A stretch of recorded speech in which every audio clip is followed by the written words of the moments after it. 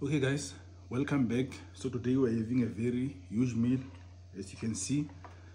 So I've got my sensor on, so I'm gonna have all this meal so that you can see how it will impact my glucose level. So here atchar, it's fermented mango with some chili peppers, the green, and olive oil. And the spinach, it's baby spinach with salt and pepper. And this is the steak, salt and pepper as well. And this is pap.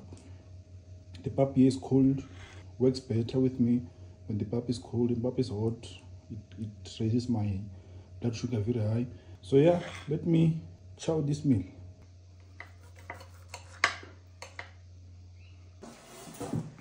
Hello guys, welcome back. I ate pap. I ate it yesterday at around 4. I didn't make the video after the 3 hours as I normally do. I wanted to run throughout the night so that you can be able to see the overview throughout the night up until now this morning. As you can see up here, if you look at the graph closely, you will see that when I ate pap, I was averaging it around 5.2. It then went up and then it peaked at 6.8, and then from 6.8 it went down again. So what made the difference in that meal is that the pap was cold. So the variability when you eat pap is cold, the variability, how quick it jumps, a bit steady.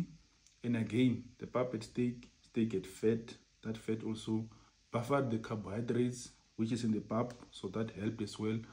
There are a lot of research that are indicating that if you eat carbohydrates, something like rice, pap, if you eat them cold, they have got a lower impact on your glucose compared to when you eat them hot. I've tried it with many things. I've tried it with potato, the mashed potato. I've tried it with rice. I've tried it with pap. It does work. So I will try those things on video as well so that you can be able to see them. So eating them carbohydrates that are colder is better compared to eating carbohydrates that are hot. So that's it guys. Thanks for watching and cheers. I'll see you in the next one.